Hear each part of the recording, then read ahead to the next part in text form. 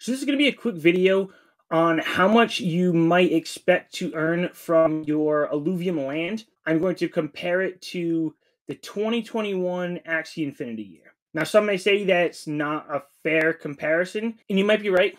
There are a lot of things that are more for Illuvium, and there are a lot of things that would hinder Illuvium compared to that 2021 run for Axie Infinity. One being that Axie Infinity was mobile, so more people were able to play it. But then what we're expecting in the future for Illuvium, we're expecting a much better game, an actual AAA game. But anyways, so let's look at this. This was an article from February 2022, and just said that Axie Infinity generated 1.3 billion in revenue the previous year. Now, from the chart below, you can see that for half of that year, half of 2021, there was very little revenue coming in at all. And most of that 1.3 billion in revenue came in a 3-month period between, July, August, and September of 2021. So even though Illuvium may not see spikes as big as this, I think Illuvium could be more, consistent throughout a year. So we're going to go with that 1.3 billion. So you see up here, I have 1.3 billion in place. I'm not even going to fool around with that. Now, if the game is generating 1.3 billion, let's assume that that's 1.3 billion of in-game revenue. That means 5% of that is going to be distributed out to the landowners. So let's ignore this first chart here, and we'll take a look at this.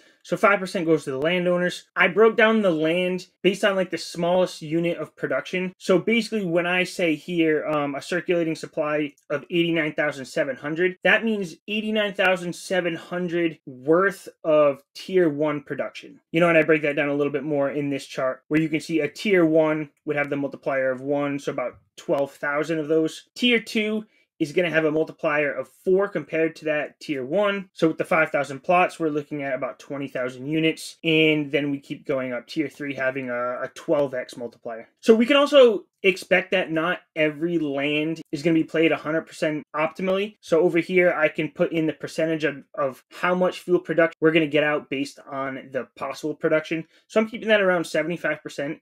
That may be high, that may be low, but just from what I've seen, I think that's a good number to work off of. So this 67,000 units here is based on that 75%. Circulating would be all of the units based on the first 20,000 from the initial land sale. Max supply being 100,000 plots of land, which is something that Illuvium will eventually hit, but there's no indication that there's going to be another land sale anytime soon. The team has actually said that they want to see the landowners for these original 20,000, make a decent return on their investment before they start issuing new land out. So down here, the fun part of the video, this is how much you could expect to earn from your land if Illuvium was able to hit that 1.3 billion in revenue like Axie Infinity did back in 2021. So if you're holding a tier 1 land throughout the year, that could bring you about $228.